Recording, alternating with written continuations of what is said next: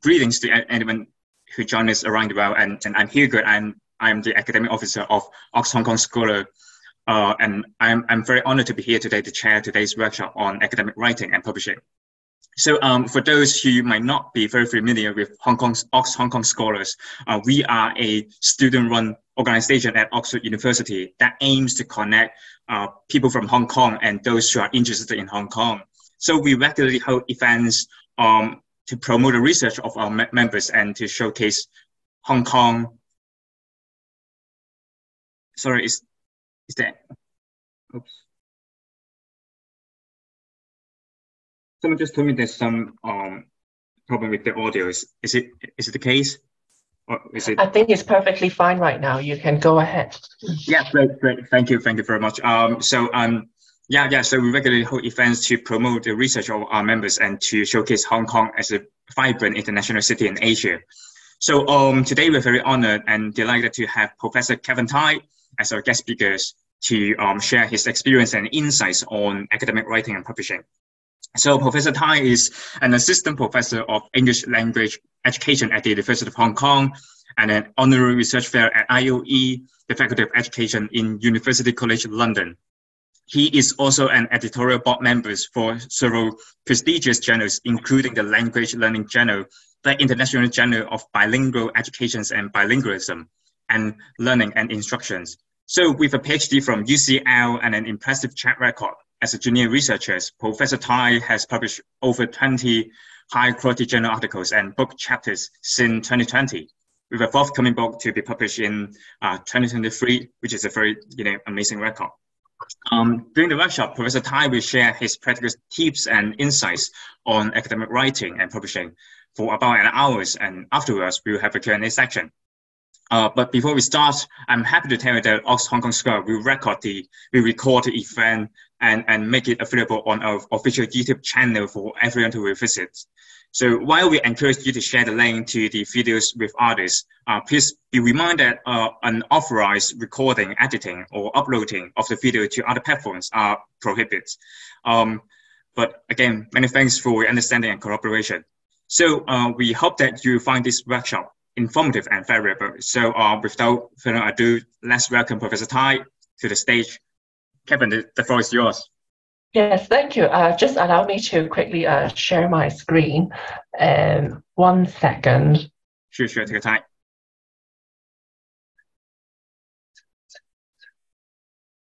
Okay.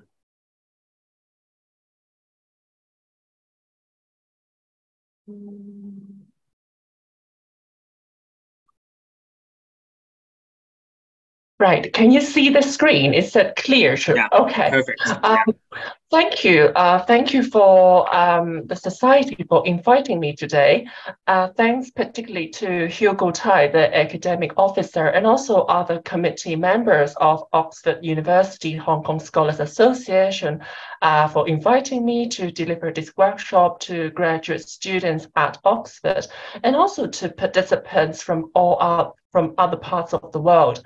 I first got involved in the association in 2017 when I was pursuing a master's degree in applied linguistics and second language acquisition at the University of Oxford.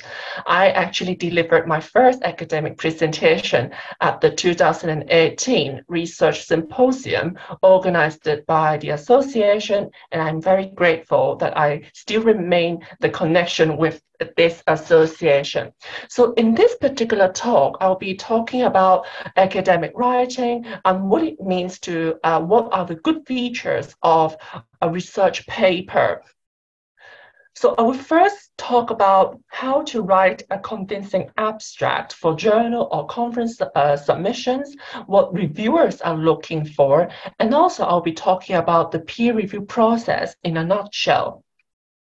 So why is it important for me to talk about abstract? You may think that it's just a short paragraph of a paper, and normally it's around 150 words to 250 words, but it is a crucial part of your submission to international peer-reviewed journals. You will need to explain the main findings of the study briefly and clearly explain the relevance of your contribution to either theory or practice. So normally, when you've submitted your paper to a journal, the chief editor will make an initial assessment of the potential and relevance of the manuscript. So this will be based on the journal objectives as stated in the aims and scope section, with the primary question being, does this article contribute to either theoretical advancement or to potentially improving policy and practice? The second question is, will this article be of an interest to our international and diverse audience? The principal source for answering these two questions is the abstract that you provide. So in this respect, your abstract is the most crucial part of your submission. If you cannot clearly state the relevance of your contribution to either policy or practice in the abstract, it is likely to be thus rejected in stage one. Therefore, it is important that you have argued your case convincingly in your abstracts. So here are some features that you will need to include in an abstract. So that includes research gaps in the literature, the theoretical framework that you're using in your study, the aims of the study, the research methods that you're using, briefly mentioning about the research context, the main findings of the study, and finally, that will be the most important bit, will be the main argument of your study. What is the argument that you want people to cite in your paper? So maybe I will give you an example. So this is an abstract that comes from one of my papers that was recently published in Applied Linguistics, which is the most prestigious journal in the field of linguistics. So perhaps I will give you 1 minute to have a look at this abstract. Then I will go through the features.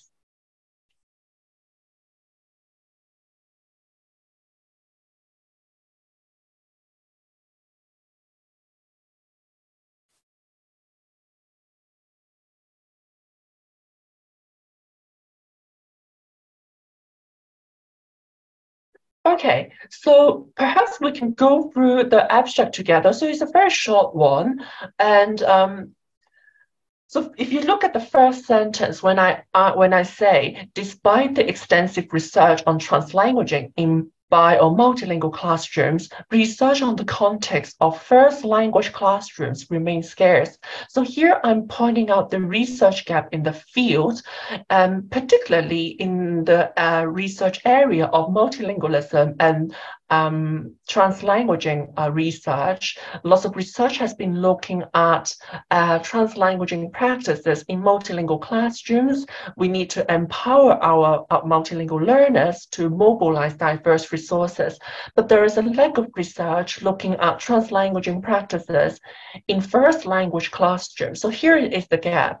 And then I move on and explain how this study can address the gap. So here I am arguing that this study fills the research gap by examining how a translanguaging space was created in a first language classroom to prepare students to inhabit a world with different linguistic and cultural practices. I then move on to briefly explaining the data source and the background of the study. So in this case, the data were based on a linguistic ethnographic project in a first grade, first language, English language arts classroom in the United States.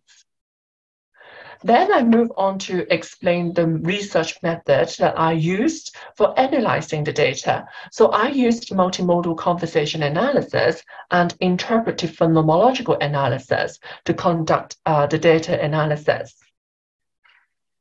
Then I moved on to highlight the key findings in this study. So we argue that the construction of a translanguaging space in English as a first language classroom has a transformative effect on students' learning, since it transforms the ways in which students view languages as resources for communication, appreciate cultural and linguistic diversity in our contemporary society. And finally, I point out the argument that I want people to pay attention to. Particularly, I want to emphasize that translanguaging spaces can be designed for all students and to empower native English-speaking students. So the findings substantiate the argument of translanguaging as an inclusive pedagogical resource for promoting social justice and equity in the classroom. In other words, it is not only bilinguals who need to enhance their communicative repertoire, rather all students, including native first language speakers, have to develop their capacity in making use of the best available resources and knowledge for achieving specific communicative goals in social interactions.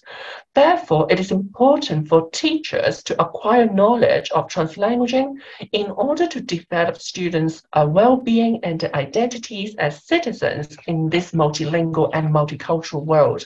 So now you can see that towards the end of the abstract, it is important to have a very strong sentence that clearly represents the argument of your study.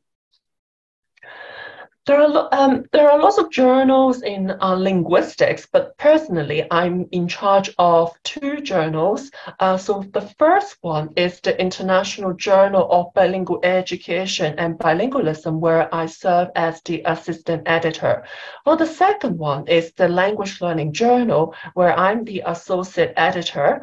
For these two journals, as you can see, when it is listed as a social science citation indexed journal, it means that it has impact factor. For the second one, the Language Learning Journal, it is considered as an emerging source citation index listed journal. So that means it is still waiting to be upgraded to SSCI and to be assigned an impact factor. So you may know that academics nowadays are very keen to go for journals that are listed in SSCI because it counts towards their promotion, and it's important for junior professors such as myself to go for journals that are listed in SSCI. But there are some things that people may not know is that different journals have different policy, and the reason for being rejected by one journal can be quite different from the other. So perhaps I will just use these two journals as an example as I go along. I'm also editing a special issue, which is called The Role of Multilingualism in Content and Language Integrated Learning Classroom Context. And that is for the journal called Learning and Instruction. That is actually ranked 10th in the category of education and educational research. And it has a very high impact factor. As you can see, it's 6.636. So when I'm editing this special issue, we have to be very selective in selecting the best abstracts for including in our special issue, because it enjoys a very high impact factor. And when we look at the abstracts for doing the shortlisting, what we are looking for is really the argument. So are you providing a strong argument that can contribute to theoretical discussion, and also does it really promote methodological rigor?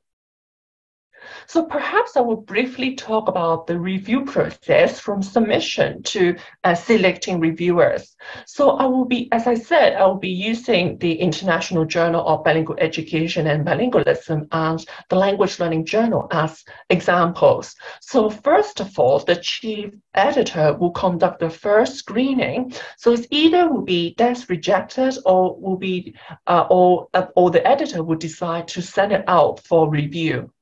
Then the associate editor or assistant editor will conduct second round of screening. So in this case, I will be reading those papers again to decide whether it is actually okay to send it off for peer review.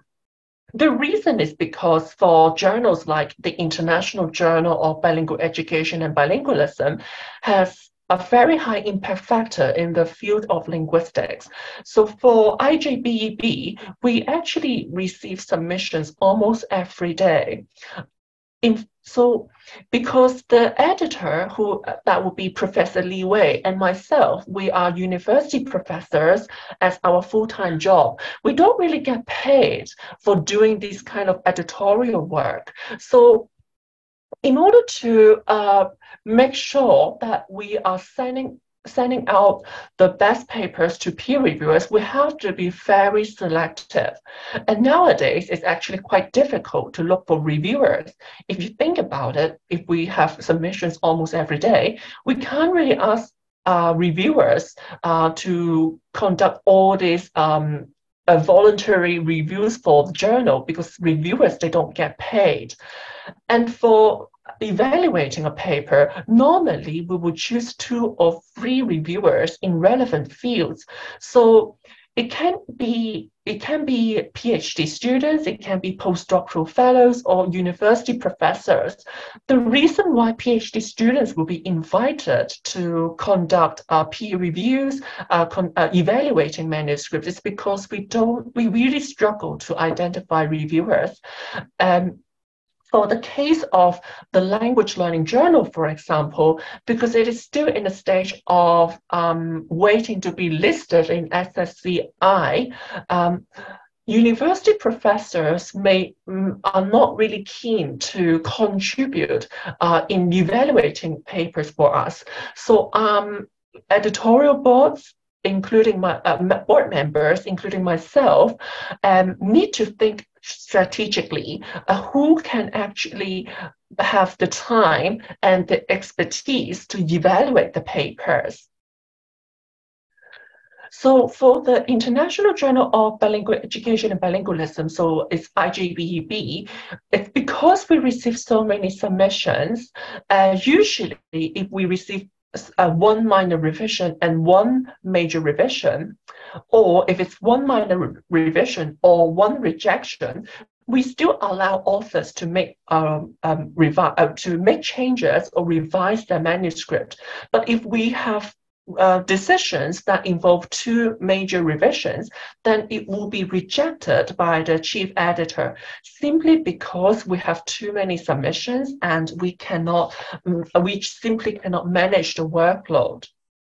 For language learning journal, because it is still waiting to be listed in SSCI, it is a ESCI listed journal, which is more lenient. The chief editor usually allows authors to revise when receiving 2 major revisions. So once you receive major revisions, then of course it will be,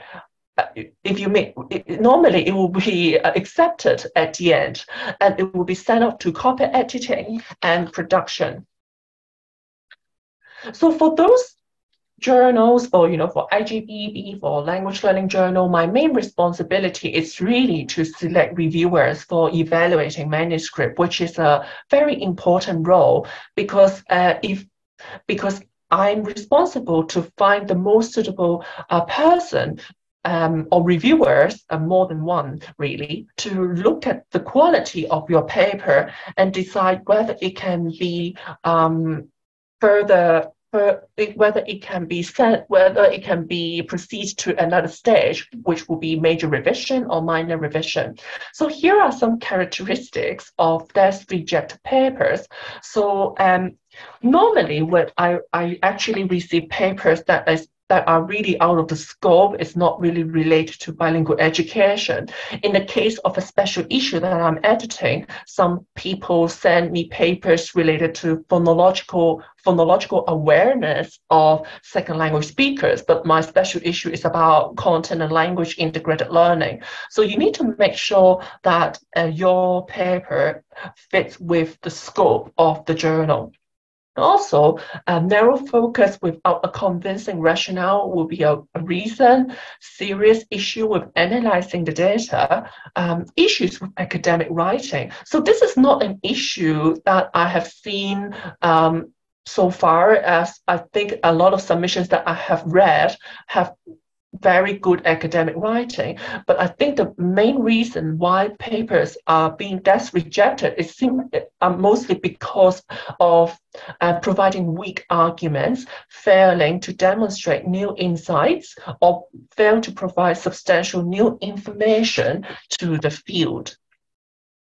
So here are also some characteristics of rejected papers after review. So when I decide to send this paper for review, it doesn't mean that your paper will definitely be accepted. Reviewers still have their own stance. So what are the issues that force reviewers to say no to your paper? Normally, it will involve issues like framing and rationale of the study, not being clear about the aim of the study, literature review, so the scope, relevance, organization, the effectiveness in identifying research gaps, or failing to demonstrate a compelling argument. So it's important that you clearly identify what are the research gaps that you aim to fill, and you need to achieve that through doing a thorough literature review. In terms of methodology, I have seen papers who fail to provide detailed information about data collection and also data analysis. We need to see that your use of methodology is robust and is rigorous. In terms of findings, you need to make sure that it's organized. If I've seen research studies that tries to do really only relying on interview data and doing very basic thematic analysis. You need to make sure that even though you're doing thematic analysis, you are following some kind of protocol and procedures to make sure that your analysis is rigorous. In terms of the interpretation of findings, it's important that you have a theoretical framework that you are drawing on and relate it back to that framework. So you need to make sure that the interpretations are actually grounded in findings and is related to theory. Misalignment between literature review findings and discussions. So that means when you are mentioning something in literature review, but for some reason those things are not being reflected, are not really connected to the findings and discussions. So you need to make sure everything aligns and everything is coherent. And finally, lack of significant contribution. Again, it's important that you need to make sure that you're providing new insights to the field, not just about confirming findings in previous research. We want to see that your finding is contributing something new to our field. So what are the characteristics of accepted papers? So normally it would be a good topic, relevant and meaningful to the field, sound literature review, so up-to-date and focused, leading to convincing argument or theoretical motivation of the study. It normally it has a robust methodology, so appropriate research design, sufficient details of the methodology, research context, and procedures for analyzing the data.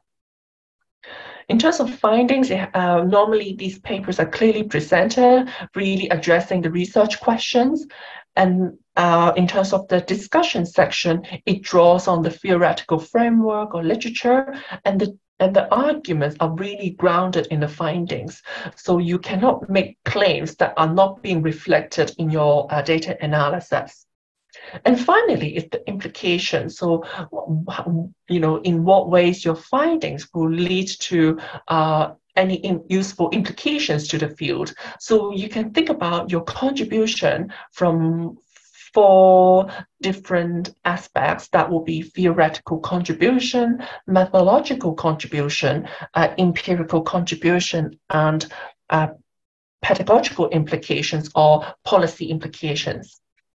Finally, it's important to acknowledge the limitations of the study and also promote future research ideas. So, how future research can build on your existing work.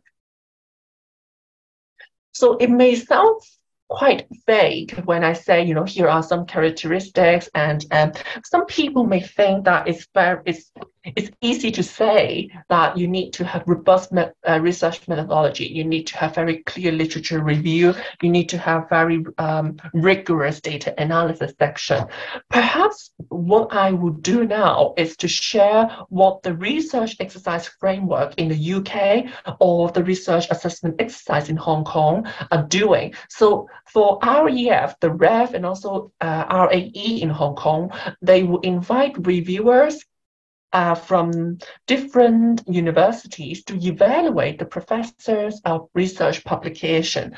And they will look at the papers from 3 different criteria: originality, rigor, and significance. So perhaps I will talk about that step by step. So it will provide you some some insights in terms of what a good paper will look like. So firstly, for originality, it is understood as the extent to which the output introduces a new way of thinking about a subject, or is distinctive or transformative compared with previous work in an academic field. So research outputs that demonstrate originality may do one or more of the following: so producing new empirical findings, engaging with new or complex problems, developing innovative research methodologies, providing new arguments, collecting and engage with novel types of data, and or advanced theory or analysis of policy or practice or doctrine, so or new forms of expression. So this is what it means by originality. In terms of significance, it is understood as the extent to which the work has exerted or is likely to exert an influence on an academic field or practical applications. So if it refers to the extent to which the work has influenced or has the capacity to influence knowledge and scholarly thought, or the development and understanding of policy and or practice. In terms of rigor, it is understood as the extent to which the purpose of the work is clearly articulated. An appropriate methodology for the research area has been adopted, and compelling evidence presented to show that the purpose has been achieved. So rigor is understood as an extent to which the work demonstrates intellectual coherence and integrity, and adopts robust and appropriate concepts, analysis, theories, and methodologies. So I mentioned about the 4 aspects of contributions that your study can make. So I will just quickly recap that. So the first one will be theoretical contribution. So you need to think about how your study can provide a good theoretical argument, how it contributes to theory building, and how your study can shape the conceptualization of a particular theory. The second aspect will be methodological contribution. So how your study can develop innovative research methods, methodologies, and analytical techniques. The third aspect will be empirical contribution. So if your study tries to fill in the gap by addressing the lack of data sources in a particular research topic. And finally, practical contribution. So can your study really provide any impact to our society? Can it contribute to policy making or practice? In education, for example, we talk about pedagogical implications. So how your study can provide implications to teaching and learning. So this is the 4 aspects that is quite useful for you to think about your research study, particularly if you're developing your PhD research proposal. That's actually a good way of thinking about the impact of your study. So perhaps I will give you examples from 2 of my published papers to explain how my study leads to originality, rigor, and significance. So this is a study that was published in Language and Education in 2019, and it was actually based on my master's degree thesis at Oxford University. And This study argues that second language development is a gradual process of controlling the right gestural and linguistic resources for appropriate communicative purposes. Why this argument is important is because second language development in the field of second language acquisition has typically been studied through employing traditional quantitative methods, including pre- and post-tests, to solely assess the students' outcomes of performance. But in my study, I adopted sociocultural theory as the theoretical framework, and I use conversation analysis as the methodological approach to examine how second language development is a gradual process which requires students to get acquainted with the target language items and employ the relevant verbal and multilingual and multimodal resources contingently in a range of different but relevant situations to demonstrate their conceptual understandings of the meanings of the target language items. So the analysis has shown that conversation analysis allows researchers to observe some evidence of second language development. In terms of rigor, the study conducted a 4-month micro-analysis to document qualitative changes in second language learners' understanding of the meaning of specific vocabulary items, which were previously explained by the teacher. So the study addresses the gap that little attention has been paid to explore how learning processes emerge in and through the minute details of naturally occurring interactions.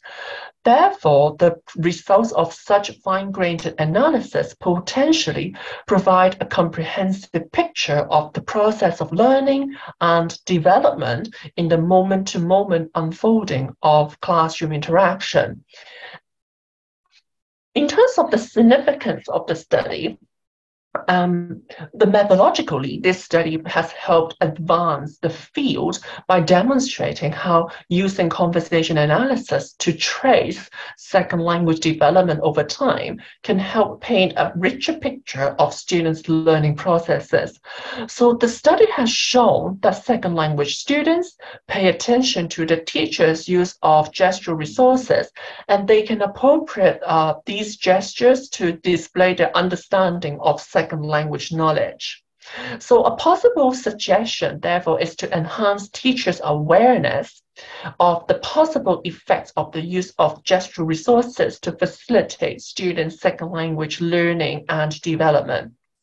Pedagogically, teachers can pay attention to the students' use of interactional resources in the lessons because it can provide valuable diagnostic information for the teacher and facilitate the evaluation of the students' current knowledge state. So now I will provide another paper that was published in 2021, and that was with my professor, with my PhD supervisor, Professor Li Wei. So that was published in Applied Linguistics. It's part of my PhD findings. So in terms of originality, I was arguing that translanguaging appears to be a critical resource and that there are different social factors, including the teacher's personal beliefs, personal history, sociocultural and pedagogical knowledge. All these factors can play a role in constructing playful talk.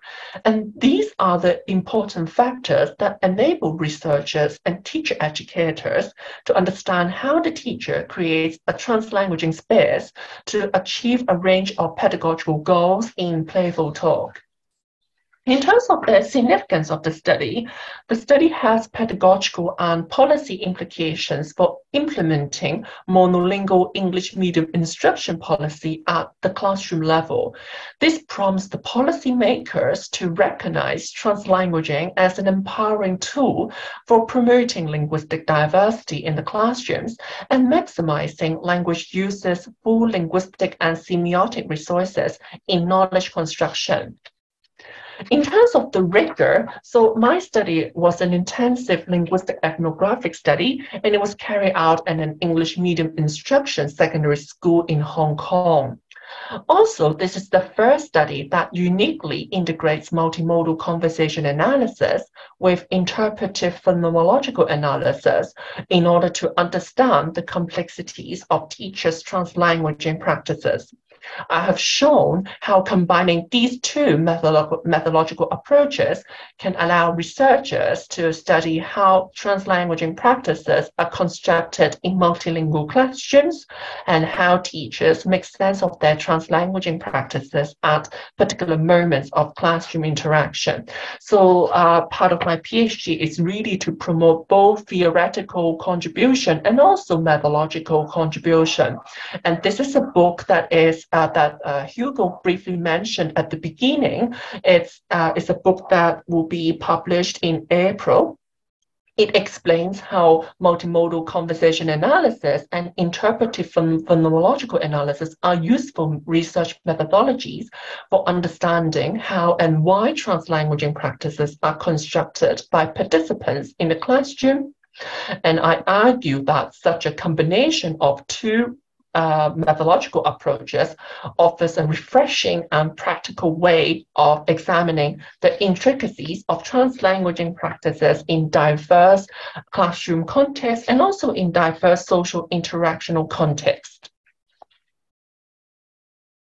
So throughout my doctoral journey, lots of people have been saying to me that I was very successful in publishing a lot of papers from my projects, actually I finished my PhD within 3 years, and I was able to publish around 5 papers, and I combined them together into my thesis. I was able to achieve all these before my PhD viva. As a result, I often get asked questions such as, how do you publish peer-reviewed journal articles during your MPhil or PhD? Do you have any tips on publishing for other postgraduate students? What kind of challenges have you faced in publishing as a PhD student? And what strategies can I provide to students so that they can improve their chances of getting published? So I don't really have a lot of tips, but based on my own experience in publishing empirical research and acting as associate editor and assistant editor of leading journals in applied linguistics, I would like to share 3 tips for publishing during your PhD. So firstly, it's important that you need to have a strong argument for your paper. So as I have mentioned, if you look at the abstracts of published papers, the argument is really just the 1 or 2 sentences that form the basis of your whole paper. So you need to think about, why is it important for the reader to read your paper? What can the reader learn from your paper? How do the findings of your research provide implications for policy making or educational practice? Secondly, you can consider co-authoring research papers with your PhD supervisors. Ideally, your supervisor will be willing to support you and reframe your arguments so that you are good enough to be published in high-impact journals. Finally, look for the right journal for your paper. So the first thing that you need to do is to look at your reference list and see what journals you have cited. That will be a very good indication of what journals will be relevant to your research topic and therefore more likely to accept your paper. Journal editors will be interested to see whether your paper has referenced papers that are published in their journals, and that is exactly what IJBEB is doing. The first thing that we will do is to look at whether you have cited any papers that are published in IJBEB, because if you don't do that, it's very likely it gives us an impression that you are not really engaging with the recent research that are published in our journal. Another tips that I would like to provide, the final tip is really to use your favorite research articles as model. That will give you a sense of reassurance, so you can look at what other people are doing and use and adopt their style accordingly.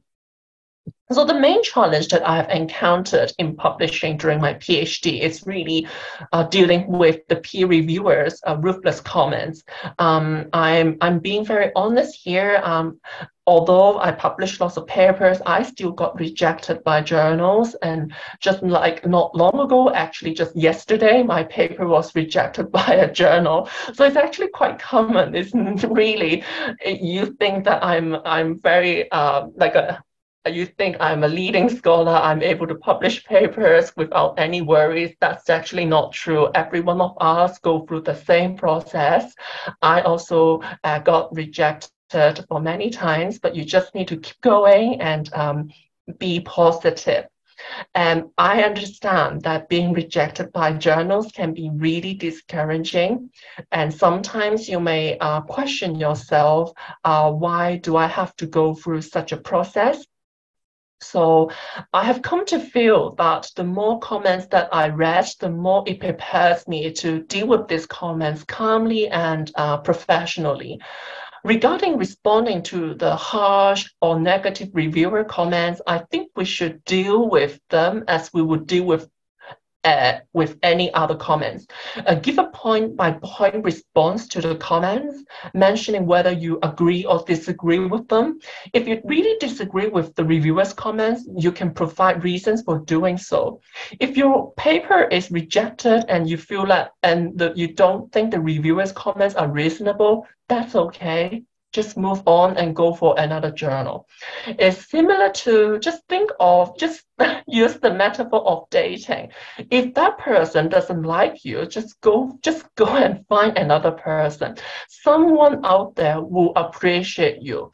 So finally, it is important for PhD candidates to actually build a supportive network of other people that they can bounce ideas off and get feedback from. You can talk to your supervisor. Obviously, your supervisors know you, they know your project, they also know your relevant research or any teaching opportunities. But it's important that you build up a strong network with your peers as well. You can talk to your PhD or MPhil students. They will know exactly what you're going through and they will be able to provide different insights into the PhD. In fact, a couple of my best friends, they are actually my PhD peers. It's because we stick together, we help each other out, and we listen to each other's concerns. So that's really pretty much it from me. As early career academics, we are really operating within an increasingly challenging environment. And there are expectations for us to develop our teaching repertoire and our research publication records during our doctoral studies. I need to reinforce the point that when you go out to seek for professorship, it's not just about research publication. Teaching experience also matters. So you need to try your best to obtain teaching experience at your university, work as a postgraduate teaching assistant. It can be really frustrating at times, but it is also a privilege to be able to create new knowledge and immerse yourselves in the theoretical questions that interest you. So I will encourage everyone to enjoy the doctoral journey and make the most out of it while you can. Again, thank you, Kevin, for taking the time and effort to share your expertise with us today. Your experience and insights are obviously very helpful to our participants and to me, and we greatly appreciate your dedication to promote the knowledge exchange, because Kevin is actually the one who requests to make the videos of the recording today online. So and for all the participants, we hope that you find the workshop today to be helpful and informative, and that you are leaving with some insights, which I believe you will, and to improve your academic writing and to increase your chances of publishing your work. So to stay up to date with all upcoming events or activities, we encourage you to subscribe to our social media channels to follow us for updates, including Facebook, Instagram, and YouTube. So we look forward to seeing you again and at all future events. So again, thank you, Kevin. Goodbye, everyone. Thank you. Thank you. Bye-bye. Bye.